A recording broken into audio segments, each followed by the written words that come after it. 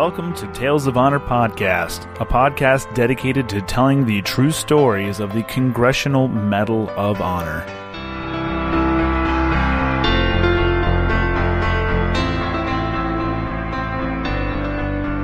Hello everyone, and welcome to another episode of Tales of Honor Podcast, the only podcast dedicated to telling the true stories of every Medal of Honor recipient. I'm your host, Christoph Ambrose, and today's episode is episode number 194, and takes place during the Vietnam War.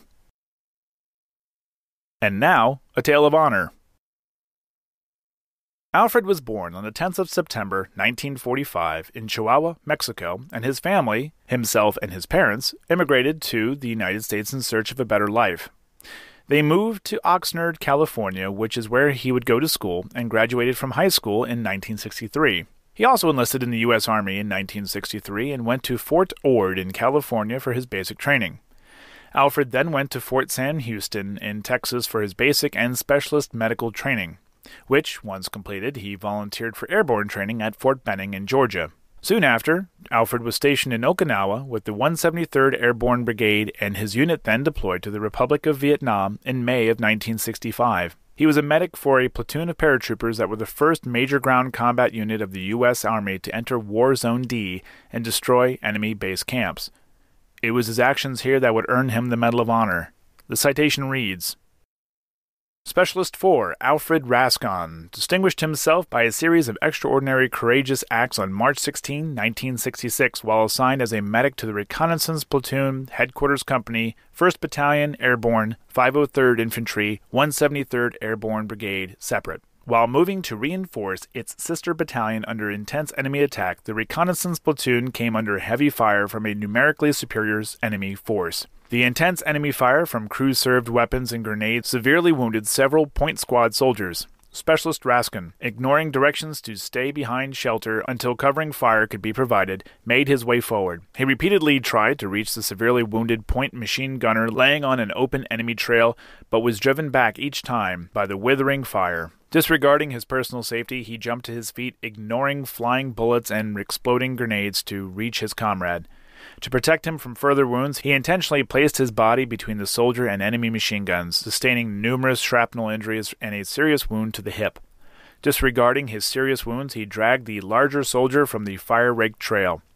Hearing the second machine gunner yell that he was running out of ammunition, Specialist Rascon, under heavy enemy fire, crawled back to the wounded machine gunner, stripping him of his bandoliers of ammunition, giving them to the machine gunner, who continued his suppressive fire.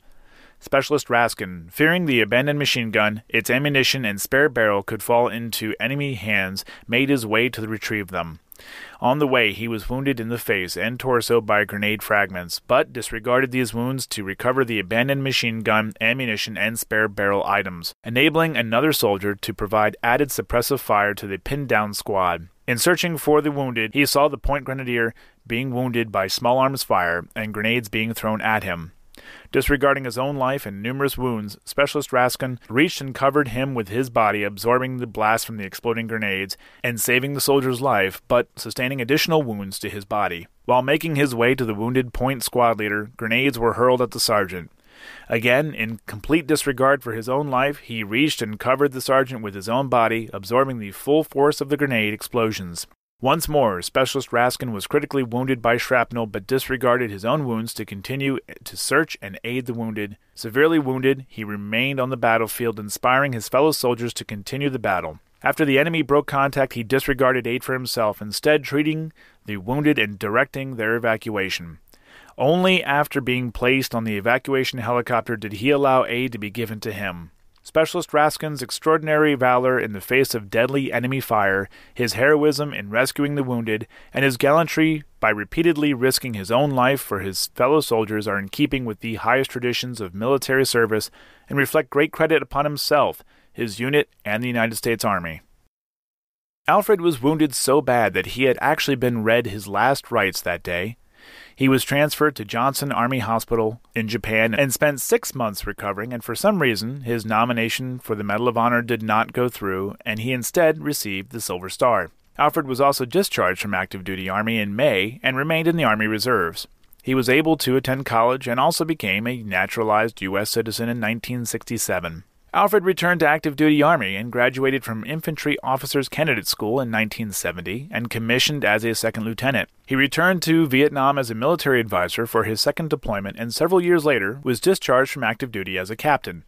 While in the Army Reserve, Alfred accepted the position of U.S. Army Military Liaison Officer in the Republic of Panama, as well as several positions within the Department of Justice. Once his time in the reserve was up, Alfred attended a 173rd Airborne Brigade reunion, and his comrades learned that he had never received the Medal of Honor. Former platoon members took action, and with the help of Congressman Lane Evans from Illinois, a packet with information on Alfred was given to President Clinton in 1997. The Pentagon was convinced to reopen the case, and on the 8th of February, 2000, Alfred received the Medal of Honor from President Clinton in a ceremony at the White House.